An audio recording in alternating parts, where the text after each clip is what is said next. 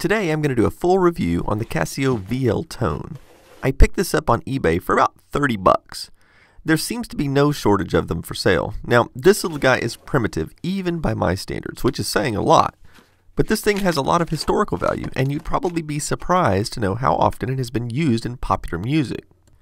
Interestingly enough, it isn't the music sounds that are usually featured, rather the rhythm sounds. It doesn't have drums per se, but it does produce these little beep sounds like this. And that is the signature sound of the VL-1. You can hear it being used in songs by popular artists like Fergie, Lady Gaga, Trans X, Trio, and many others. In fact, there's a whole page on Wikipedia showing examples of artists which use the VL-1. And I should also mention that dozens of Volkswagen commercials have also used it. Keyless access, adaptive front lights. Alright, so let's dig into this thing and find out what it can really do. Now, I will mention that it does have a calculator. Now, originally when this thing was came out in 1980, it was actually marketed primarily as a calculator that happened to have a musical instrument built in. But that didn't last very long, and then they started marketing it the other way around, where it happened to be a musical instrument with a built-in calculator. But let's take a quick look at the calculator. You just flip the switch to calculator mode, and you can use it like a standard calculator, although it's kind of slow to type in large numbers because of the key arrangement.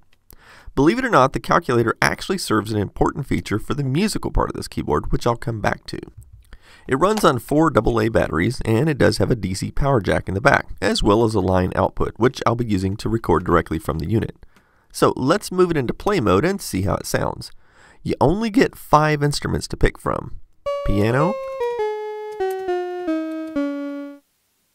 fantasy, violin, flute, guitar. So none of them sound particularly realistic, plus it's monophonic. So you can only play one note at a time. But what is this instrument ADSR? Well, that's where you can create your own sounds. Now, let me show you how this works. There are basically 8 attributes you can modify: waveform, attack, decay, sustain level, sustain time, release time, vibrato, and tremolo. Each attribute can be assigned a number from 0 to 9. This is very similar to how the synthesizer controls work on a keyboard like this Yamaha, where you can move the switches to change the nature of the sound. The switches make it fast and easy though. Okay, so here's how you create a new sound. So let's say I wanted to create like a synthetic type sound. I could assign these numbers to all the attributes. Okay, so that creates a number of 9009914 to represent that sound. So here's how to get that number into the keyboard. Put it back into calculator mode and type in that number. And then press M+ to store the number in memory. Now move the instrument select over to ADSR and you can play that sound. And while this is an annoying way to have to input the synthesizer data, it's pretty amazing that a keyboard from 1980 would even have such a feature, and none of the subsequent keyboards that came out after this, even from Casio, included that feature unless it was a real high-end synthesizer. Okay, so this guy's got one more incredibly important little trick up its sleeve. It has 29 keys, which is not many, but notice it has this switch that allows me to move the entire keyboard down an octave. So that adds an entire octave down here. Plus I can move it up an octave, adding these keys here.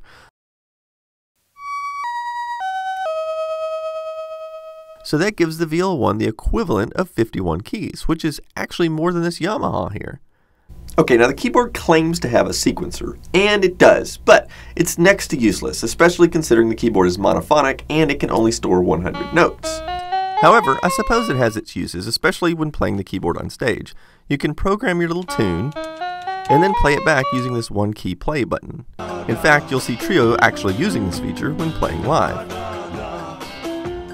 I should also mention there is a free emulator for this keyboard you can install on a Windows PC. I played with it, but it was a little hard to get it working. I'll put the link to the emulator down in the description field. So, to conclude my review, I think the VL-1 sounds terrible. But it has a very important historical aspect to it, and it is fun to play with. And you can pick one up for, $30 on eBay. So I do recommend going ahead and getting one just to have because of its importance in the history of music. Also, you can hook this thing up to a multi-track sequencer, which I have done, and I've recorded some music on it that way. And especially being that you can change the octave back and forth, that does give you a wide variety of notes to work with. And in fact, if you listen to the end credits music that I'm going to be using on the end of this video, is actually a multi-track recording of the Commando tune, which I have done completely on this keyboard. And of course, if you want to hear the whole song, there's a link to my SoundCloud channel down at the bottom, and you can hear the entire song that I created using nothing but this keyboard. Well, I hope you enjoy this, and I'll see you next time.